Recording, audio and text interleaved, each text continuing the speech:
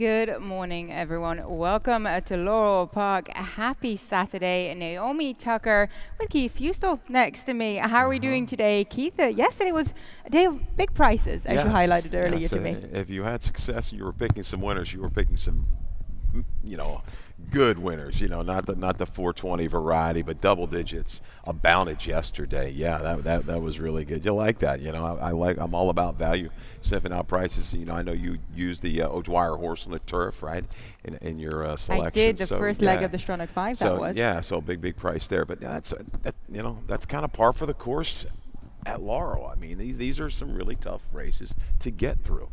Yeah, and especially the turf races have been incredibly competitive, an absolute treat to watch. We have a few on offer again today. Of course, as it's Saturday, we are merely 1 week away from this year's Maryland Million Day. Static Day, October the 23rd. Do make a note, 11:30 a.m. post, so not our usual 12:40 p.m., 11:30 a.m. It is bound to be a day full of a spectacle. We'll talk about a couple more of the pre-entries that have gone out later on in Lightning Round. We covered the Classic and the Turf Sprint today. Turf Sprint especially deep field, so let's hope that they will all lined up.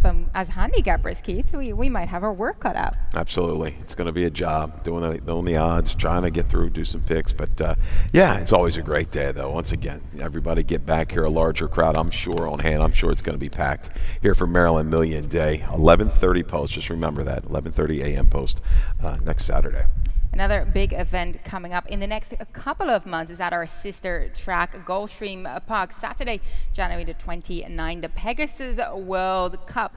Pre-sale tickets, you can actually get your hands on them already. Do go to pegasusworldcup.com to get your chance to attend this incredible day, of course, in sunny Florida during the winter. And we do have a sign-up promo if you are trying to catch some of those prices that were plenty yesterday. A limited offer of $1,000 sign-up bonus when you sign up with First Bet. It's our official wagering partner. Use that promo code MJC1000.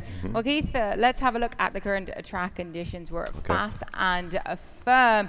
You do see that the rail is out again, trying to make sure that we have that sort of beautiful turf course and making full use of it. And another lovely day, 74 degrees Fahrenheit. Absolutely. Gorgeous day again. Right now, a little bit of a breeze flowing through here in the paddock area. So, yeah, love it.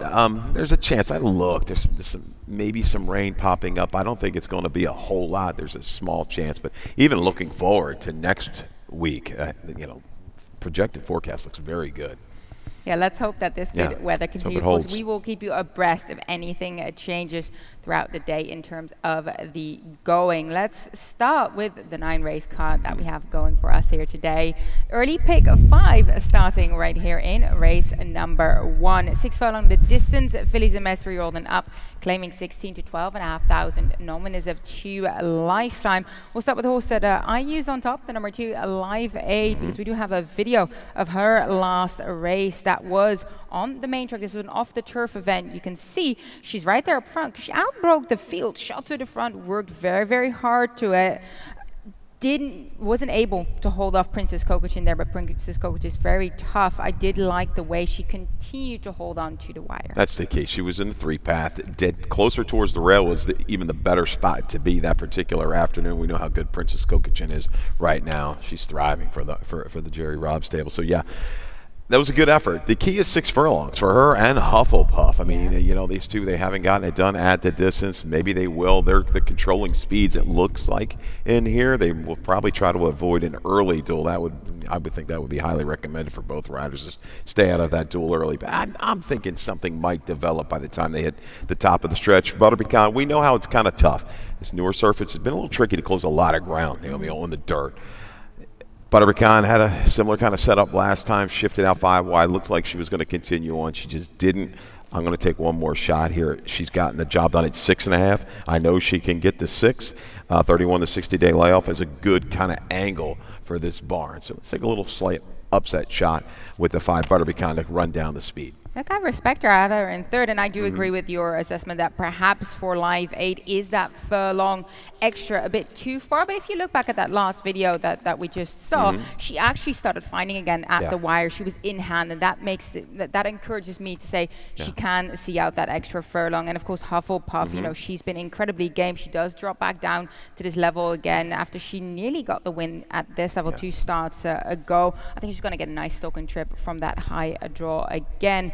Race number 2, we kickstart that early pick for Sequence. Now, if we get a couple more prices, it will pay quite nicely, wouldn't it, Keith? It would, it would. We're going to have a big heavy favorite was scratched. Morning line favorite, the 4 out of race number 2. Miz and Arrow also take out the 5, Miss Spot of Gold. $24 ticket we're going to go for today. 2 deep to get you started. The 1 and 2 show some more shenanigan. I'm going to key around these 2. Floating by, might have a shot. I mean, to get in, doesn't have a lot of speed. Back quickly. 2 deep in race 3 with the 6 and the 7. I'm going to try to beat the favorite. You can never tell. But the Special Freedom, Secret Prize, Trombetta, I like in there a lot. Race 4, 4, 9, 10, 11. Wrap it up in the 5th with the 1, 6. I'm sorry, no, with the 1, 6, and 10. Yeah, correct. And I tell you, these races are not easy. This is kind of a base ticket. If you can add a little bit, please do so. But I'm trying to find one where I can trim it down a little bit to get you started. This looked like the better of the 2 for me. I'll start with that, a $24 ticket. Yeah, perhaps throw in a couple of other horses if you fancy them. But $24 is not bad for a nice early pick for investment. Possible returns quite high here at Laurel at the Maryland Jockey Cup.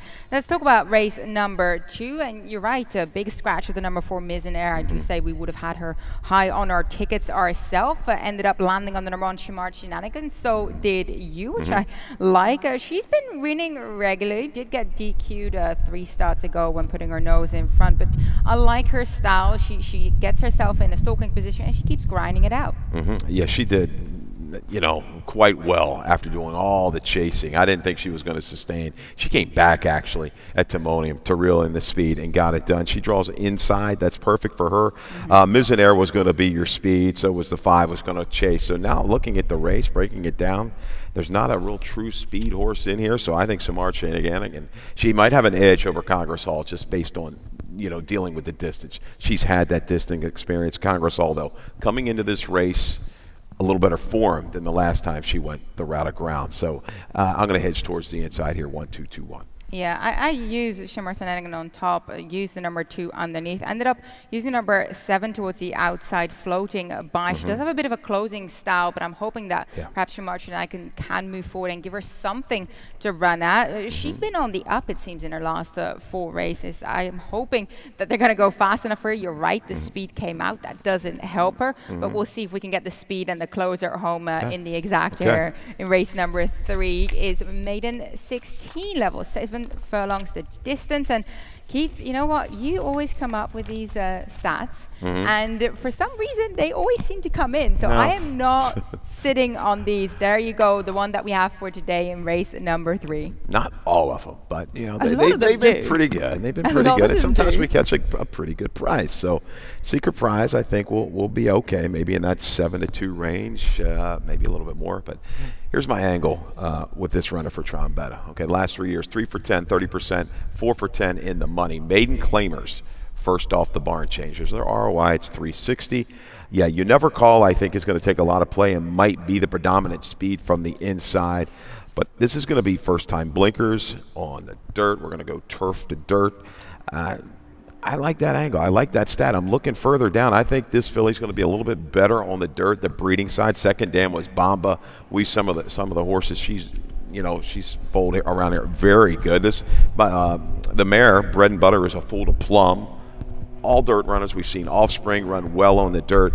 I like Secret Prize. I think you're going to see a kind of a stalk and pounce kind of trip for this one. So your opinion is kind of the opposite of mine, because I was wondering if the turf was what made her move forward in her second start. And if that's the case, I'm not sure this is going to be enjoyable for her here. I do use her underneath because you're mentioning the barn chase, first in for the tag on the main track as well. So like you said, first on the blinkers on the main track too. So I definitely want to use her because of a fair few unknowns, but she'll have to translate that turf performance to the main track. So I use her underneath and use the number 6 Special Freedom on top, who you have in your exacta as well. She gets back to the dirt. She definitely showed to me that she likes that main track a little bit better, and significantly drops down as well from that maiden 40, maiden special weight to the maiden 16. I mean, that maiden special weight try, she was severely outclassed. We had Belle of the North. Her jam is a half-sister to Zenyatta. She did incredibly well. Belle of the North, that is. Of course, Zenyatta, we know what she did. Breeders' Cup coming up soon.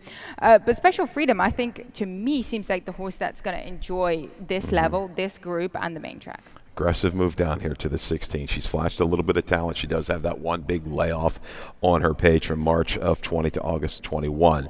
The two-back race on the dirt, the last time she was on the dirt, she went against the bias. She was, 3-4 wide there. They were going quick. I don't think the fractions are going to be nearly as demanding today, so she's going to stay within range, and this little drop should pick her head up.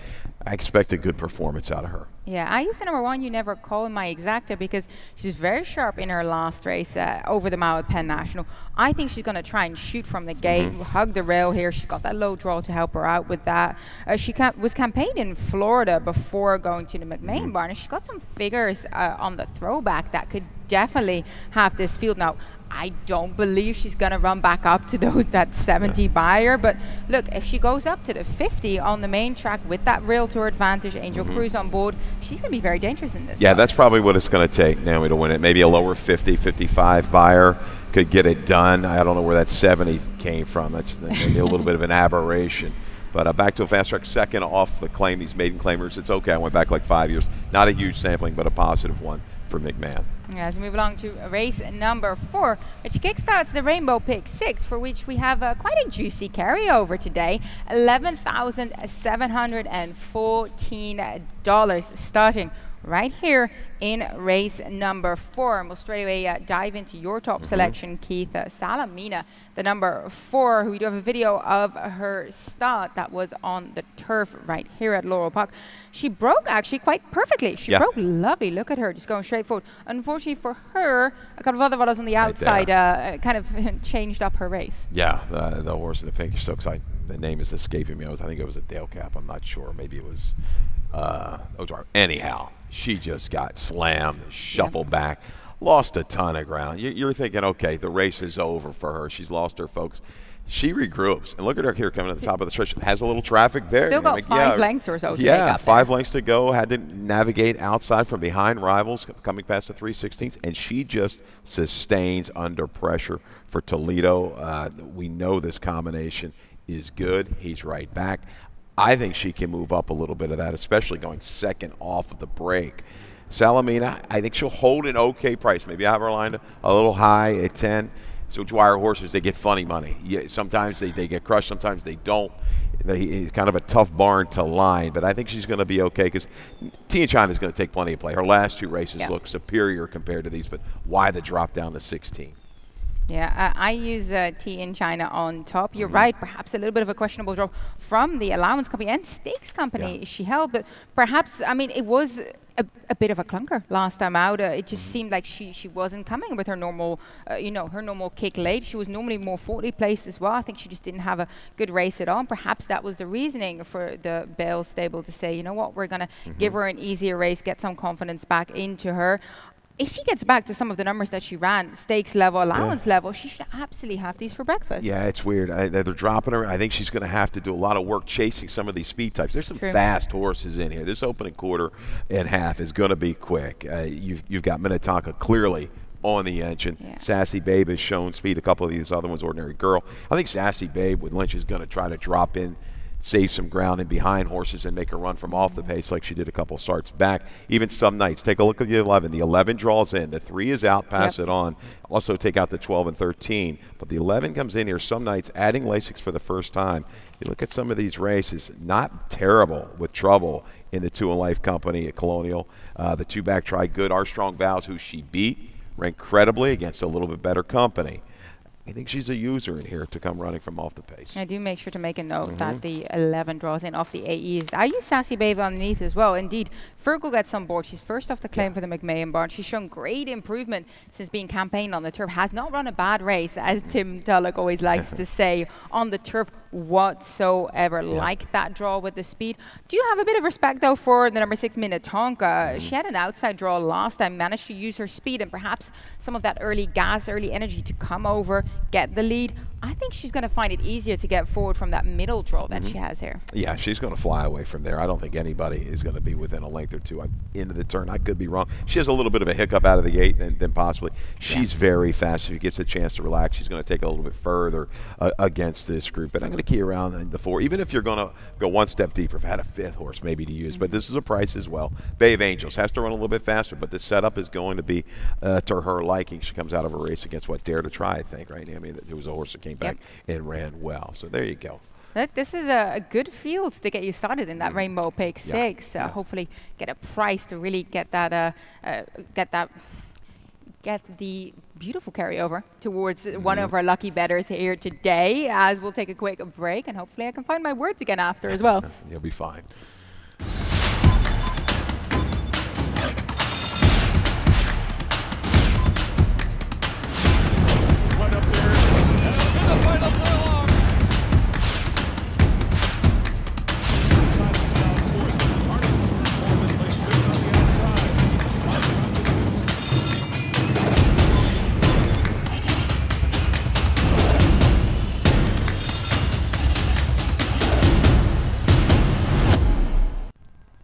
Welcome back to Laurel Park. We are on race number 5 for the 2-year-olds, and race number 5 also means we start the late pick 5. We had a big carryover for the Rainbow Pick 6, but look at this late pick 5 carryover, $10,000, 617 just to start you out. Good race again as well to get going with the ladies. 2-year-olds take the stage here. 7 furlongs the distance in that spot. Do a spotlight here on the horse that I ended up using on top, the number 6 Murph, because we're looking at well, an absolute career highlight for her there.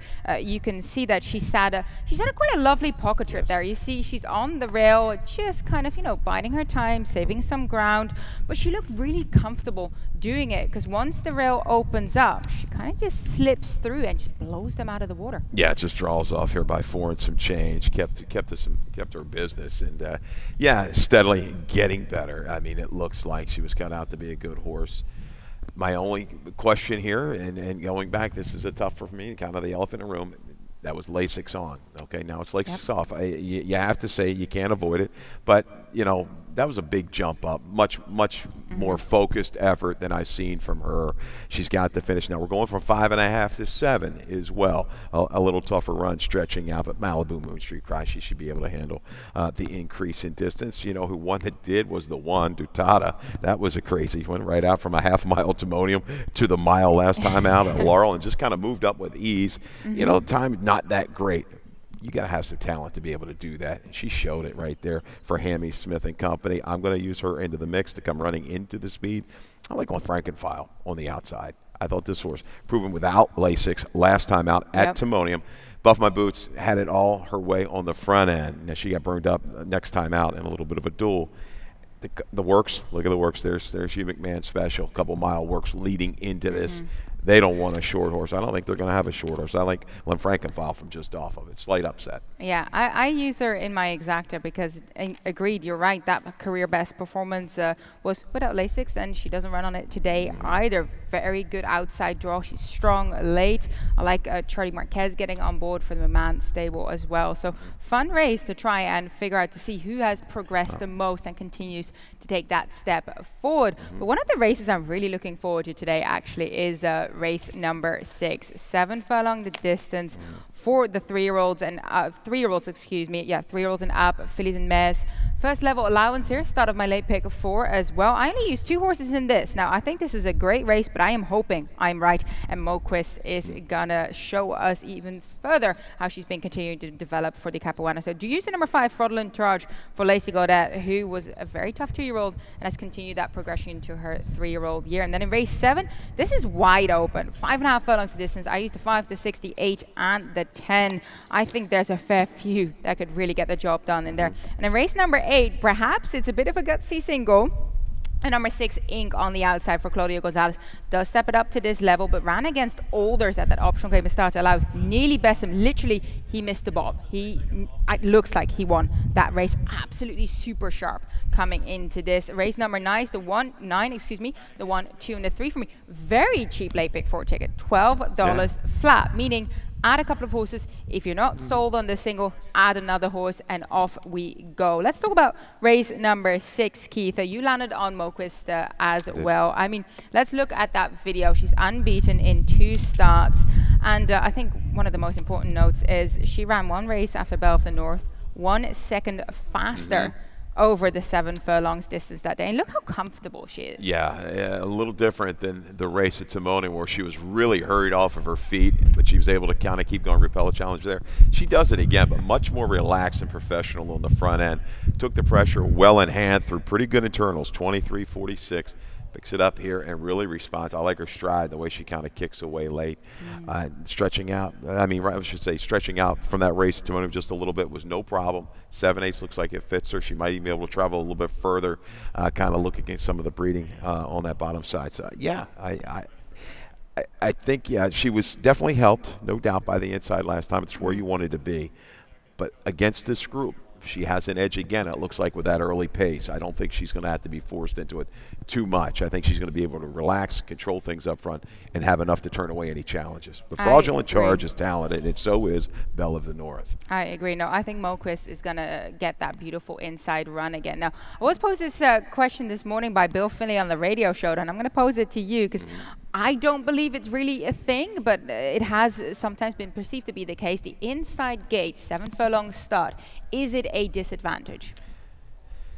I think it's 7 and a mile more than any of them. I see it's tricky here at Laurel, especially the mile. Maybe not 7/8 quite as much, but I do see some issues. Yeah, it's just the way, I don't know if the way things are angled. I wonder if it's sometimes the camera angle that makes you perceive that they start a little bit slow. Now, she has gate speed. Yeah. She showed in her 2 starts to date. I think she's going to be fine, but I do get that it's sometimes a little bit of a question mark, isn't it? Yeah, it is. But a tiny little hiccup for her, I think, is still going to be all right. She can accelerate into it and be able to kind of just, you know, the road's going to go through her. So I think she's going to be able to control things up front. But Fraudulent Charge is a horse that showed so much talent early, you know, running against the likes of Street Loot, you name it.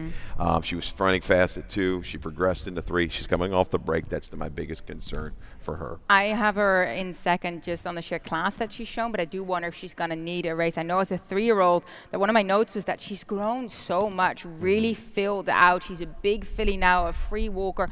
Love what I've seen from her, but maybe she'll need that kind of race fitness back in here. So I do use her in second based on that class. But let's talk about the horse that you have in second, Belle of the North. We do have a video of her impressive victory as well. And I did speak with Jose Corrales after, and he was saying, well, her dam is a half-sister to Senyata, so we did hope that at some point she was going to show us that she's cut out for some of the bigger races, perhaps some of the stakes races down the line. And what she showed here was quite professional indeed. Yeah, she got a little bit of battle to target, but man, around the turn, I'm like, who is this? Just under a guzzle hold. It was Belle of the North. I didn't expect that. You know, she made that run at Pimlico and hung a little bit late moving up to the contenders, but not this afternoon. She was able to shift out, and look at this run. Just kind of geared down. Yes, I know this was... Horatio isn't even moving on. No, I know this is, you know, a second slower than Moquist's race, but she could have gone a little bit faster. I don't know if it would have been 5 lengths, but I mean, she definitely had more in the tank, and that was like a, you know, coming out party there for Belle of the North. Yeah, no, this is a race I'm really looking forward to. Race number 7, 5.5 furlongs on the turf. Fillies Mares 3-year-old and up, first level allowance. And look, one of my first notes was this race seems wide open. I feel like there's a fair few that could really jump up and do well. I use the number 5 not on my watch underneath. First time on the turf for this 3-year-old filly. She's by Not This Time. Not This Time is 13% winners with his turf sprinters. Dam is dirt, though, so I thought it was quite an interesting move, and I do question, will she like the turf? Yeah, looking at going down second dam, I think it was 86 on its lone turf try, but you know what? She fooled me the other day, Brittany, with that horse that absolutely ran off the screen. I thought, I looked at the breeding, it was all turf, goes to the dirt and just whistles. Now we're going to go dirt, thinking dirt's the angle here. You know, now the turf. Okay. So we're going to, here we go again, but not this time. It is all right. So I'm going to trust in that off the layoff, working forwardly for this. you see that percentage off 180 days, almost 40% with a strong ROI. Yeah, there's fraudulent charge. She's run against the right guy. Yeah, I'm going to just trust in the trainer here that they're going to put her right on the right surface. Yeah, I landed on the outside filly, chrome plated hot for trainer Justin Nixon. I've been following her since her debut race on the turf at Pimlico. I feel like she's beginning to get better and better every time that she's on the grass. I think she got just a slightly bit outpaced early by Golden Can last time out, but she's got a high draw here. She's quick on her feet. She's nimble. I think she's going to continue to progress for the Nixon barn. Yeah, with some other speeds in here, both Hammy's horses. What a trick, Pretty Laura. It'd be interesting, like the first eighth of a mile, how this race unfolds, who's going to go, because I think Chrome Plated Heart has enough ability to drop in and sit a little further back if she wants to. I don't think she has to do all the chasing from the outside. So I think maybe even a little bit covered up trip is going to help her chances this afternoon. I think so as well. And both of us used Polish Gal for trainer Hugh McMahon. Winner last time out at the Maryland allowance level, now comes back in here. But look, she's been very, very solid on the turf. Yeah, it's moved way up, ability-wise. And you look at that comparatively to last year, what she's done now. Yeah, and she's done it with trouble as well. A couple of those big races have come with trouble. She's overcome adversity, playing the conditions the right way. Got the state bred, going to try to get this open one done today. Yeah, well, the trouble is kind of the prerogative of the closing style runner that she is, but she navigates it well nonetheless. Race number 8, Maryland bred, Maryland sired, first level allowance, 1 turn mile for the 3-year-olds and up. And I landed on the number 6 Ink. We also have a video of his last outing where he ran against Alders at that optional claim of start allowance level. He was in between 2 pacemakers. You can see him there, the number 5. Looks done, right? Looks like he's not going to do anything here. But of course, we do have that long stretch run to that second wire. Comes back with a really strong rally. And look, it looked like, to me, like he won, but he just lost the bob. Yeah, it's amazing. You basically almost counted this guy out, leaving the 3/8 pole. But, Jock just had faith, kept riding and riding and riding. And Gentleman Joe was a horse that we liked that day, was coming off of 11 and had been working razor sharp for Hammy. But he's a horse that's been competitive in 2 other than kind of races. Now we've got Ink here in a state bred A other than. You see the effort against a quality animal like Gentleman Joe coming back. Yeah, he's probably going to try to dog the speed of Depository and just do that same tactic. He knows he can kind of keep grinding it out and just try to do that to Depository. Rear view mirror, though, there might be a couple horses to overtake late from a little further back, and that would be the 2 reassured for me. First time gelding, blinkers go on, lots of good angles. I think you're going to see this horse make his best run from the back of the pack that he has shown. Yeah, now making his second start as a 3-year-old, first start as a 3-year-old on the main track as well.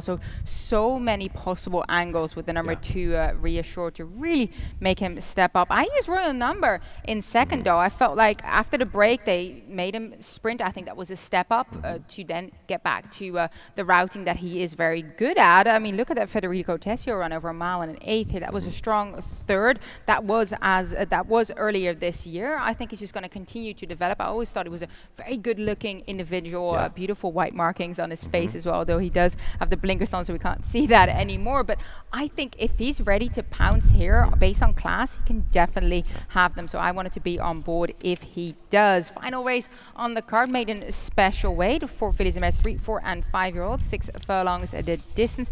Let's look at the number 2 Matitude. You decided to pick a race for her here because, well, she didn't break well at all. No, Timonium. She was just not prepared at the break at all at Timonium. Got left a few lengths and was able to kind of make a pretty good run, though, from the... you can see it here. I think well, there is the biggest one. Where is she? We can't find her, right? Yeah, she's not on the screen. She was acting up a little bit in the gate. Wasn't on her best behavior. The gate sprung and it was over.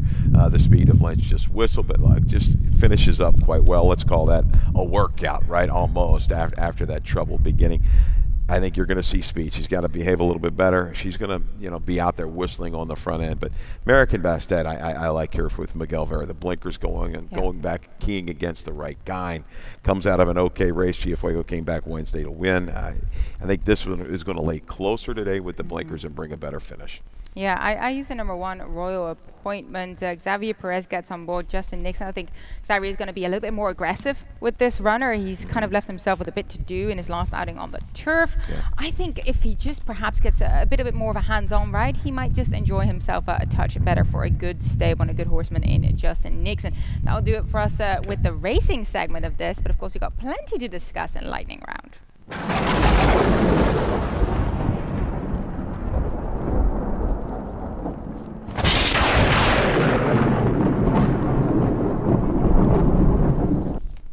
First topic to address, of course, is the fact that the Stronach 5 did not get hit yesterday. Of course, we kicked off the leg with that $33 Jeremiah O'Dwyer horse. I think a lot of people singled on Boston Kurt. Well, yes, he got beaten as well, unfortunately, resulting in this carryover of 67 and give or take a couple more grand. Yeah, so yeah, let's 80,000. I mean, it's yeah, going to be probably $500,000.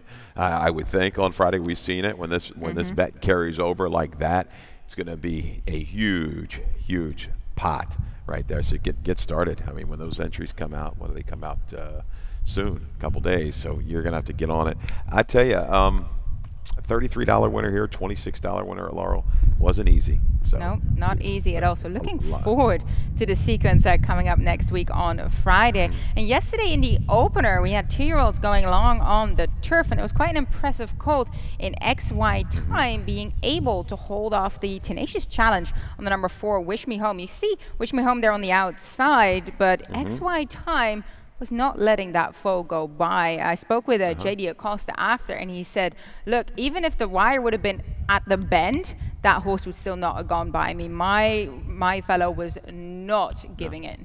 Yeah, that was off of a maiden claiming 20 race where he galloped at Colonial, controlled it there, got a little bigger price than what I thought. I had lined it 8-1, but yeah, and was able to prompt the pace, do it, and got by another rival, and it looked like Chanthal's horse, who had the perfect trip, just sitting in a little bit of a pocket, tucked in there, and eased out, and looked like it was going to go right on by. No, this guy, he looks just got that deadly combination, speed and stamina. You'll love that. Yeah, looking forward to seeing XY Time next time around. As I highlighted this in the opener of the show as well, 1 week until this year's Maryland Million. The classic draw, the $150,000 classic, will be held, the draw will be held on Wednesday. Dave Rotman and I. And Keith, let's discuss a couple of these fields. Callie and I discussed the classic yesterday. Of course, we got Cordmaker, Galerio in there. But let's discuss the Maryland Million Distaff first, of course, headlined by the Queen of Maryland, Hello Beautiful. Looking forward to her continuing the story, and of course, continuing her stakes haul as well after her 2 dominant back-to-back victories in the Alma North and the Weather Fane. Also saw that Street Loot's in there. She's dominant in her 2-year-old season, has continued to find the winner's circle as well in stakes company. Is a fair few ways to go, right? Absolutely. But, you know, the road, it looks like it's going to go through Hello Beautiful. Going to be an awfully short price again, which she's been 20 cents to the dollar, 10 cents to the dollar her last couple. But she might have some company up front. Malibu Beauty is pretty quick. Could maybe force the issue there. And Street looking to make that, you know, sustained run from off the pace, in which we know she can do. Yeah, and you also have Kiss the Girls. It's pre-entered their turf and dirt stakes victories for Michael Trombetta. And then I thought it was interesting that Jerry Robles has Field d'Esprit looking for a 5th win in a row, maybe lining up in there too. So really looking forward to see how that field will take shape. And in the Maryland Million Lassie, the 2-year-old female division is also well represented. A couple of eye-catching pre-entries in there, including the Maryland bred Jester Cole's No Joy, who was a 10-legged maiden special weight victors for trainer Todd Pletcher, then lined up in the grade 1 Frisette, ran 6th in there. She actually also holds a pre-entry in the nursery, so it'll be interesting to see if it'll be a lady trying to take on the boys. Absolutely, had a little trouble in that last race as well. Yeah, and then I did see also Waterworks for Steve Asmussen, who ran to a 9 1/4 victory on her 2nd start. And John Salzman Jr.'s Buff My Boots has also made her name appeared on the list as well. So definitely a fair few possible 2-year-old ladies that I'm very looking forward to see. As you can see, the wind is picking up here. I think that's our cue to call it a morning. But I will be back in the afternoon with Callie Francois. And Keith will be keeping an eye out upstairs. You got it. Everybody enjoy the day. Good luck. And best of luck.